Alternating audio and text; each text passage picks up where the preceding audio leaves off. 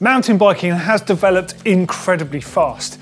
If you consider that the first mountain bikes only really went on sale just over 40 years ago, it's staggering to look at the innovation that we can see on bikes. So for today's video, we are going to be comparing a 2022 modern day trail bike against a 1991 counterpart, one of the earliest full suspension bikes on the market.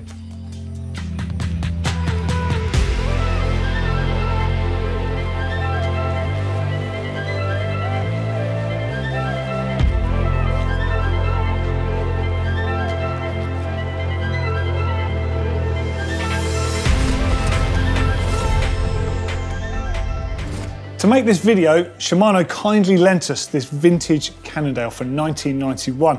The bike actually normally sits in their experience centre in the Netherlands, where it's proudly on display, so I promise to take care of it.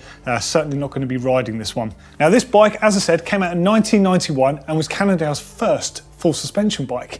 It was one of 3 models. This one is the mid-spec version, and it makes a great comparison compared to a modern day trail bike.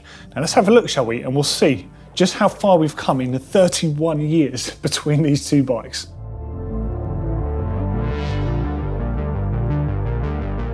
So this is a Cannondale SE 2000. They made a 1000 and a 3000.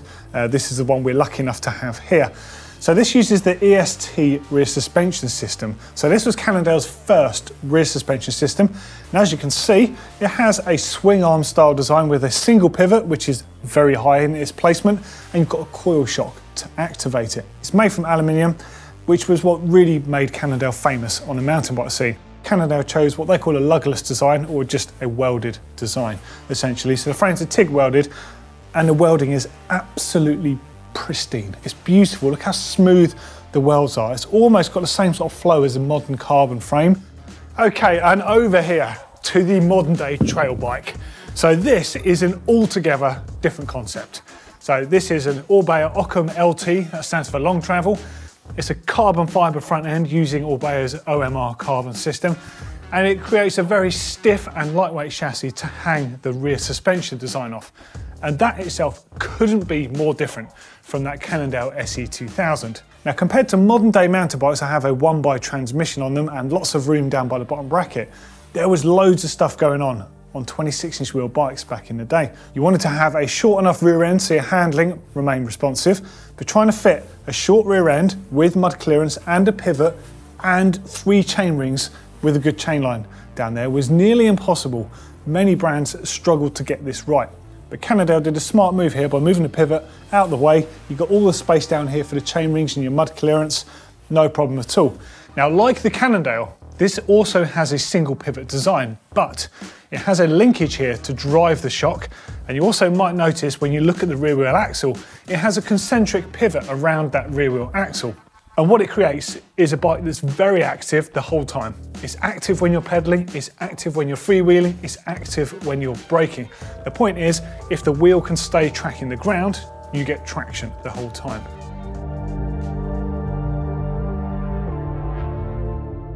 The shock on it is a coil shock. There was 3 different springs, soft, medium and hard, I guess. I don't know what they were in terms of their pound rating on them. And it's a basic oil damper. So the only adjustment you could make was changing the springs and adjusting the spring preload. No damping, no compression, no rebound. But it delivered around 40mm travel, but still offered a surprisingly good ride. And this one actually still works quite well. The shock absorber on this bike, just like the Cannondale, is a coil shock. Now, along the way, after the first coil shocks the Cannondale used, they started using air shocks.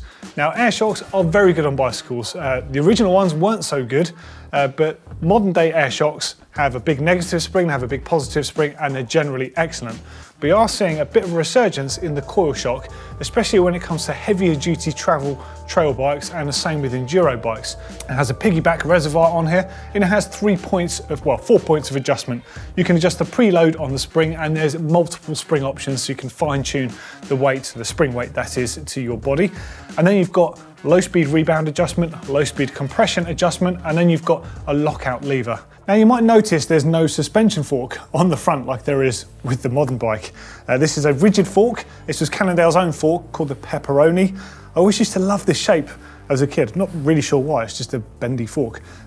Apparently the design did enable it to reduce some trail buzz, but let's face it, it was still a rigid fork. The suspension at the front end though was taken by the flex stem. Now this stem has a main pivot and you have like a dog bone on the underneath here, and you have an elastomer rubber. That's essentially your spring and your damper in one. There are 4 different springs. There was yellow, red, green and blue, and that's in order of the durometer. So the yellow is the softest and the blue is the firmest. Now depending on the length of the stem, there's about 3/4 of an inch of travel available to you. And because of the fact your fork wasn't diving, it was a really efficient system to use because you could hammer the bike basically, and the combination of the back end of the bike standing up and not doing anything and no bob at the front end really did make the bike feel like it's a rigid bike, but you had element of taking the sting out at the front end. And onto the fork, and again, I mean, well, this literally couldn't be more different to that little skinny pepperoni fork on the Cannondale over there. So this is a telescopic hydraulic suspension fork. You have an air spring in here. The air spring itself is adjustable. You can adjust the air volume, so you can adjust the feeling from a more linear action to a more progressive action, depending on the way that you want to ride.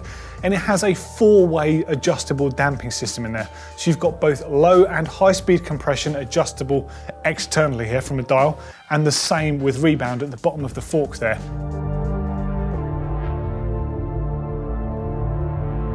On this 1991 special, you've got a 3x7 system. So you've got 21 gears available to you. Now at the front here, you've got a Deore XT M730 crank set. So this one's a 175 crank, but you might have had a 170 depending on the frame size. And of course, those 3 chain rings, the sizing of these, 26, 36, 46. 46, what a massive gear on there.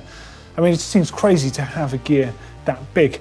And of course, the tiny little 26 there, we used to call them the granny gear because you could like winch your way up any old climb. So you've got a Shimano Deore XT M8100 transmission on here, 175mm cranks with a 32 tooth single chainring at the front. And then the chainring itself has technology built into this. So it's a single chainring. And if you look at the profile of the teeth, you'll see that they're alternating between narrow and wide in profile, and that's to correlate to the narrow and wide sections of the inner of the chain links. So you think if the chain can sit correctly onto the chainring, there's no way it's going to wobble around basically and jump off. So it really does help keep the chain in place, and it's part of Shimano's Dynamic Chain Engagement Plus system. Then you've got the Uniglide chain on here. This was before chains got really narrow and started having better features on them, but the chain worked incredibly well with what was at the time the brand new 7-speed Hyperglide cassette. So if you look at the chain on here, so an M8100 chain, you'll see when you look super close up, the inner chain links actually sit lower than the outer links. And the idea of this is to increase the contact and also to lower friction.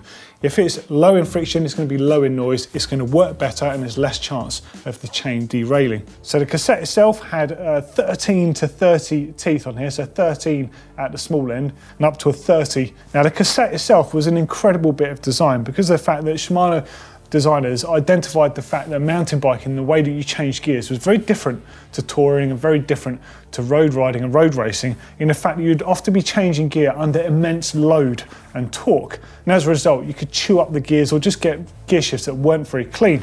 So they developed Hyperglide, which as you look at the cassette teeth here, you can see some of the teeth are slightly different in profile to the others. They're almost more like hooks when you look at them directly from above, as I am here. And when you look on the side, you can see there's, I call them shifting gates, I guess you could call them, on the sides of the actual cassette sprockets there. And they're designed to hook the chain up faster and under load, which really did make a significant difference to shifting. And that's something that we really have benefited from ever since. And then onto the cassette itself, which is a bit of a masterpiece, to be fair. So you've got these 12 sprockets here, 2 of which at the top are made from aluminium just to save a bit of weight, and the rest are made from steel to keep them working and keep them durable.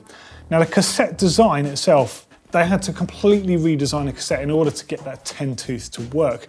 So they had to redesign the free hub body system. So the excellent free hub body we've already seen on the 7-speed system with the Hyperglide has been improved. So you've now got a Hyperglide Plus. So those shifting ramps and pins and profile teeth, they actually now pull the chain back down into higher gears as well as allowing you to shift up. It doesn't matter how hard you're pedaling, that chain comes flying down the block. It's astonishing how well this system works. But as explained, to get that 10 tooth to work, they had to rework their existing hub system. So instead of the old spline system, as you can see, we've now got the micro spline system. So these splines offer a body that is actually slightly shorter, and a 10-speed tooth actually hangs over the edge, and the splines offer a better interface. M735 front derailleur there from Deore XT, and the rear another M735 here. This one's with the long cage. They had two options, a long and a short cage. The shorter cage one did look much better, but you couldn't use it with such a wide range of gears because it didn't have the capacity to take up the chain slack, essentially. Now the layout of the rear derailleur is fairly similar from where you're looking. From where I'm looking, it sticks out loads more compared to the modern ones, because on the modern rear derailleurs you have like shadow technology that really tucks it under that cassette. This looks quite exposed, so it's nice to see that this one's actually in really good condition, because more often than not, they'd get bent just from tagging them on rocks and things all the time. Adjustment points are the same. You still have the B screw or the B tension and the upper and higher limit screws there. But interestingly, on the older style rear derailleurs here, they used to have a barrel adjuster on the actual derailleur, as well as the one up at the bars there on the shifters. You'd always use this one when setting the gears up on the bike in the work stand, and you'd use the other ones when you're on the trail. Of course, on modern day bikes, you only have them at the shifter end. So you've got Shadow Plus. So the shadow part of the rear derailleur means the derailleur is tucked underneath. So even though there's far more going on at the back of the bike here, the derailleur is far more tucked away than it is compared to looking at the one that was on the Cannondale. And you've also got the clutch on here. You've got the clutch lever, you can turn it on, you can turn it off, and you can adjust the tension that it provides. So the upper part of the chain is often under tension when you're pedaling. The lower part of the chain is never under tension, it's always moving around. So this is why the spring on the derailleur takes up that tension. By adding the clutch on there, it adds further tension on the bottom part of the chain. And what tends to happen when you lose your chain is the chain will unravel from the bottom. So it dramatically reduces the chances of your chain coming off. It's day and night compared to what it used to be. Your chain used to come off all the time on old transmissions. Now, looking at the shifters on here, this is something interesting. So you've got M734 XT, M735 XT, M730 XT, and you've got M732 XT shifters. Yeah, you've got the XT thumb shifters up at the front here. And that really pleases me, because at the time when this group set was spec'd in 1991 on this particular bike, Cannondale could have chosen to put the STI under the bar shifters on this particular bike. Now that would have meant having the joined on brake levers, which was very cool and it did work extremely well. But a lot of people decided either A, they didn't want to have the same brake lever and shifter it built into one unit, or B, they just didn't like the way that those double push button shifters worked. The thumb shifters were an incredible piece of kit. They work so well, but they're not that intuitive on top of the bars. However, they have got one really cool thing up their sleeve. Being 7-speed thumb shifters, they actually had a hidden 8th click on them. Now, I don't know if Shimano deliberately did this, but it just happened to work perfectly well with the 8-speed system that they later released in 1994, which meant if you were a fan of the thumb shifters and you didn't like the way things are going with the underbar shifter system, you could just buy a set of 7-speed XT thumb shifters and continue to use them with 8-speed. That was super cool back in the day. And then you have the shifters, which actually have been one of my favourite things since they've been released. So they're using a trigger shifter system. So unlike the earlier STI double button shifters where you change up and change down by pushing buttons, you only change into a lower gear, so shifting up the block into a lower gear using your thumb, and you've got the trigger which you can actually push with your thumb or you can pull with your finger, whichever way you want to go to shift down again. It's super natural, it's just there, sat in the palm of your hand, ready for use anytime. You've also got multi-shift, so you can go all the way up through the block in just a couple of shifts with the big thumb paddle there, and then you can do multi-shift on the way back down again. Bang, bang, bang, every time, perfect gear changes. Now the last thing I'd like to just reference between the two different transmissions are what you're getting in terms of gear range and in the highest and lowest of gears as well. Because you might think by having 3x7 you're going to have lower gears available to you and higher gears, but it's not necessarily true. Of course it does depend on the size of the chainrings and the cassette, but this particular one with the 46 and the 13 on the rear and the 26 and the 30, your highest gear you're going to get a 91.8 inch gear and the lowest gear a 22.5. So that's effectively how far you'll travel for a revolution there. The new 1x12 wins in both counts. So with a 32 tooth chainring that's on the front of the bike, you're getting a 92.6 inch gear, so you're getting a higher higher gear, and you're getting a lower gear at 18.2 inches. Quite crazy. So 510% gear range on the modern system versus 408% on the old system. Quite crazy. Way less gears, way less going on, far more simplified, and yet you've got a bigger gear, you've got a lower gear, and you've got more range. It's amazing.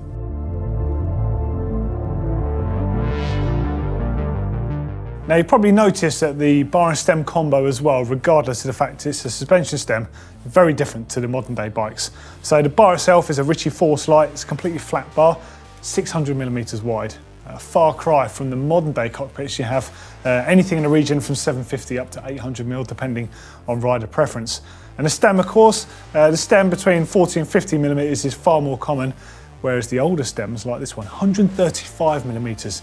And this wasn't even particularly long. Some riders had stems up to 150mm long. But that said, the overall position on the bike when you're sat down isn't too dissimilar. So the distance between the handlebars and the saddle are fairly similar, but the way they got there was different. You had a longer stem and you had a shorter frame, whereas now you have a shorter stem and you have a longer frame. The effect of that is you've got the front wheel further out front, much more confidence inspiring and much better off-road. So the top tube on this Cannondale was 615mm long versus the top tube on the Ooyy is 649mm long. Now when you look at the other geometry, it all brings things into relativity here. So the seat angle on this is 73 degrees and the head angle is 71 degrees. Whereas you look across to the Ooyy, the modern day bike, you've got a 76.5 degree seat angle, so much steeper, and you've got a 65.5 degree head angle, so much slacker, so they're almost the other way round.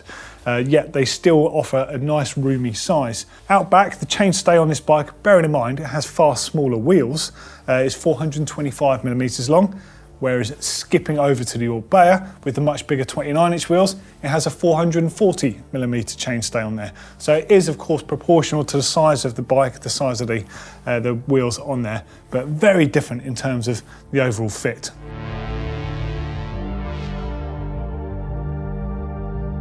Now many people grumble about modern day disc brakes and having to bleed the brakes and change the brake pads, but the reality is modern day disc brakes are an absolute cinch to set up and are certainly far easier than these old cantilevers because there are so many things going on here. Just looking at the cantilevers shows you how much adjustment was needed. You could spend hours trying to get your brakes feeling good in the workshop before riding. It was a nightmare. I mean, admittedly, you could get them feeling good and they'd be great once set up, but man, it just took forever. So you've got the rubber brake shoes, as you can see here, and they're on long posts. So you could adjust the distance of the brake pad on that post from the actual cantilever itself. The further away it was, the more leverage you would get with the cantilever, of course, but the downside is you would have a slightly more mushy feel because you're using that leverage. So there's a fine tuning between too much and too little there. Then you could adjust the angle of the brake as well. So much adjustment for so little braking power. So we've got 4-piston hydraulic brakes running mineral fluid. You've got adjustable lever position. You've got servo wave action in the levers. So the harder you pull the brakes, the more you get out of them. So you've got proper modulation. And then of course you've got the rotors themselves. So you get a variety of different size rotors. So these rotors are actually have a bit of a sandwich design. So you've got a steel braking track, but on the inside of that is alloy to help pull the heat away. You've got an alloy spider to hold it together. Add this with the braking fins that you have on the 2-part brake pads. So you've got a steel braking pad, but it has an alloy heat fin system basically to further pull the heat away.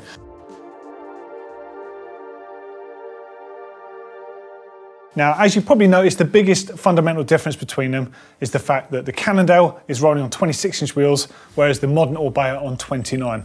So yes, I could have picked a bike with 27.5, but I wanted to illustrate the biggest difference between the two.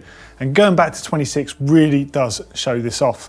Now, these wheels are running on Shimano Deore XT hubs, they're M732 hubs. So at the front, it's a quick release hub, 100mm, fairly standard. At the rear end, it's 135mm, again, with quick release. And it's got a 7-speed cassette on the back. Now, the cool thing about the Shimano system is they're using Hyperglide on here and they're using a proper splined free hub body. Unlike other earlier systems of a similar time where they used a screw-on style block. Now, the problem with the screw-on style blocks is that the axles weren't supported properly. You'd actually have the bearings that are in the hub and there wouldn't really be anything going on in the block itself. So you had a portion of the axle that wasn't supported, and as a result, it wasn't uncommon to snap rear wheel axles. When Shimano developed the proper freewheel system, like you have in here, you had bearings equally spaced, supporting that rear wheel axle. So really actually a very good system, and it's one that we still use today. Admittedly, the modern day standards are much bigger. Now let's have a look at the wheels. Now just everything about them just looks bigger and burlier. So even the rims on modern day bikes are high tech. You can get carbon rims, and like on this bike here, you can have alloy rims. And now we have bolt-through hubs. So you've got a QR15 system available up on the front here, so 15mm axle with 110mm spacing, so just much bigger, better bracing angle there. Makes for a stronger wheel as well, because the spokes can be further apart. So that bracing angle of the spokes when the wheel is built, even that adds to the strength and durability of the front end. The rear, even bigger, 148mm, but that has to accommodate a lot more. You're putting a disc brake on there now, and you're also putting much bigger cassettes. And also, to have those big cassettes and to have all the stability, the back end of the bike needs to be wider to cope with this. But again, everything has evolved, and every single thing on here is offering something that the older bikes from 1991 just couldn't offer. They probably couldn't even imagine that this sort of technology was going to happen in the future. Modern mountain bikes have never been so good, and I absolutely love where we are today with mountain bikes. And I'd love to know actually what you love about your modern mountain bike, and actually if you have ridden an old mountain bike like something like that in the past, what did you love and hate about it? Let us know in those comments underneath, and we'll see you in another video soon. Take care.